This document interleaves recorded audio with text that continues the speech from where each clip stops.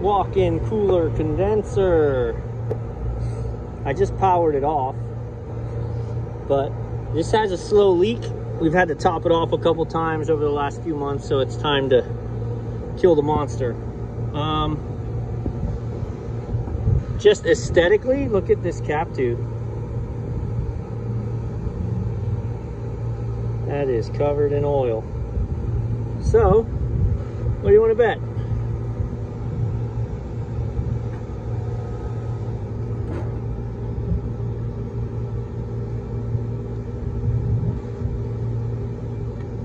I may have to put a little pressure on the low side. Let's see.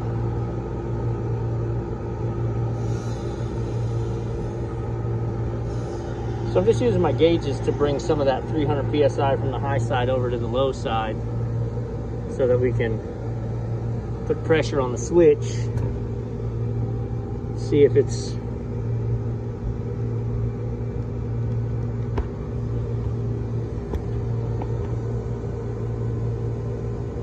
I'm going to take the cover off and see if it's inside. Those diaphragms go, and then it's a tricky leak to find because it never bubbles anywhere.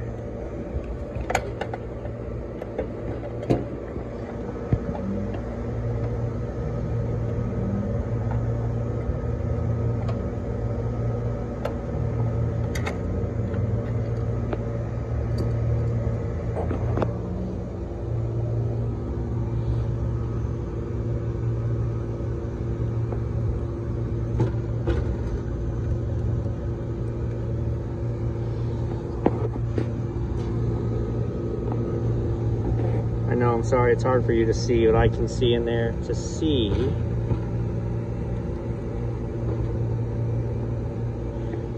Crazy, it doesn't look like it's blowing bubbles on me. And we've got, let's hold it up again.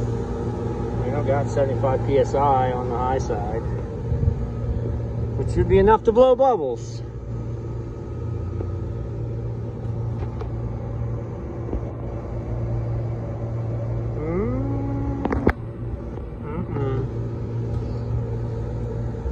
Well, I'm gonna work my way through here.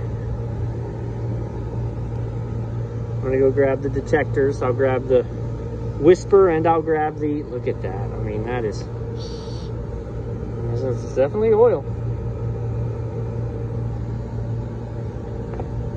No disputing that.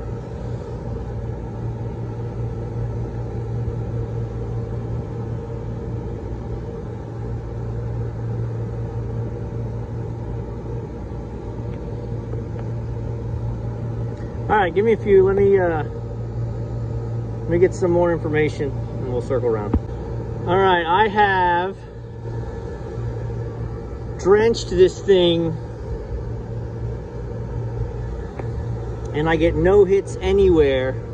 I do get some hits, not on the whisper, but on the actual refrigeration leak detector, all in here. So, I mean, which, picture these fans are running, so they're always pulling air this way. So the fact that this whole thing is coated isn't surprising if it's coming from here and then the wind is just moving it down. So I am going to, I've made it harder on myself by equalizing this. So I'm going to bump it. The solenoid's closed downstairs, but when I bump it, we should, hang on. Fire this up. Oh, it's actually, the solenoid's not closed downstairs. All right, I'm gonna let this run until it satisfies, so we get the box at its coldest starting position, and I'm gonna get the prep work done of getting a new low pressure control installed. Take a good note of where you're at now so you don't have to monkey around with the settings as far as your cut-ins, like 22 on this with a differential of 17. So she's gonna cut out at 5 or 6 PSI. So, all right, I'll catch you in a minute. All right, so she's satisfied, which means the solenoid downstairs cut off, which means our pressure is less than 10. So I'm gonna be able to back that off and do a hot swap where, you know, there's less than 10 PSI. I can back that off, put my thumb on it, and then put the new one on. I'm gonna put a drop of Nylog thread sealant on here first, and then when I get that off, I'll put a drop on there. Not gonna video the actual swap because I'm gonna need both hands, and I'm solo today, but be right back. All right, welcome back. Just my 2 cents on something, because I get doing things and then I don't bother showing, right? So this, I love this tool because it's a skinny, right? This allows me to get right in there with an adjustable to give the backup, so that when I tighten this, I'm not twisting that off. Because my full size 3/8 to fit on there, it just, the width of it was a problem. So this little Klein wrench, but you can see it's a half, so it lets you bite in to narrow places. But put a drop of Nylog on everything, put the backup wrench on it, torqued it down.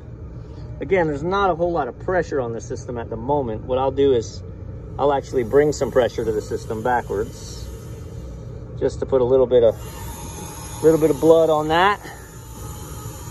Let's give you the first check here. Oh boy. Well, so with 100 PSI, I'm sealed up. We're good there. All right, so I've got her already wired in over here. I mean, it's just simple, right? You're just interrupting a leg. This one is slightly different from a setup perspective. So the old one has a cut-in and a differential. And then I love how they have to explain it like, hey, the cutout is cut in, less differential. So if you don't speak math, this one is even easier. Where do you want it to cut in? Where do you want it to cut out? So when the solenoid opens up and I rush to 25 PSI, I want it to cut in. And then as it's pumping down, right now this is set for what? 15, that's too high.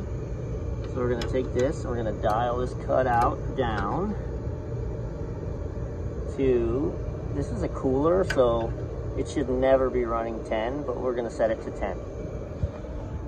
So I've taken my, I don't like coiling it on itself, because over time, I feel like they rub out and then you get these little holes in the cap tubes. So it's not nice and smooth and pretty, but it's there. So with that being said, it's not gonna come on because I have the thermostat turned off. Wow, okay. So, point of clarity, when I powered this down, it killed the power downstairs. When I turned it on, it turned back on the thermostat, and we're running. So now I truly want to let it satisfy and make sure that the pressure controller cuts it out when it gets to 10 PSI. So we wait. All right, it should be pumping down right now. We'll see if it shuts off at about 10 PSI.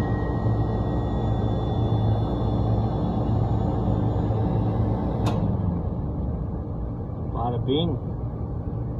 That sucker is calibrated, man. It shut off right at 10 PSI.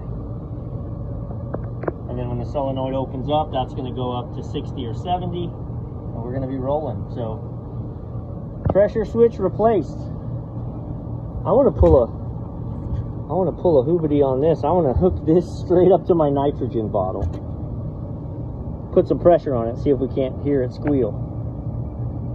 Yeah, it may be hard to see, but see the bubbles coming out? Definitely got bubbles inside. Yeah, confirmed. Waiting for it to cycle back on one time so we can just verify it cuts back in. We're cleaning up, put the top on, and we're gonna be a wrap on this one.